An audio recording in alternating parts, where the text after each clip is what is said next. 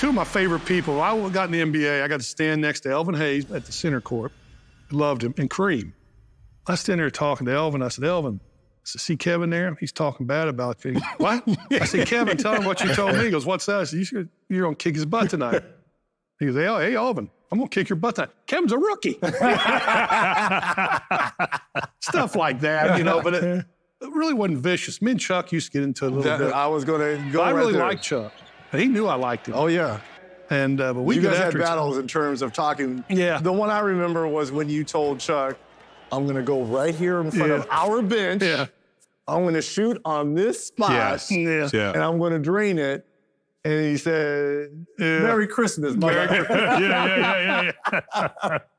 Trash talking, it's an art form. It was an art form, and it used to be to talk you out of your game. Right. Yeah. To make you do something that you didn't want to do. Like, okay, I don't know if you remember this, Larry. So we playing y'all, and I'm getting ready to take the last shot. We done lost, right? It's game 6, we done lost, right? And Mikhail goes, I hope you make that because this is the last shot of the season. Turn out the lights. Yeah. Guys I played with, they were always talking, but Emil Carr came up the line one time. They were bad. We won on the road in a playoff game. And Emil stood out there outside their huddle and goes, last one out, turn the lights off.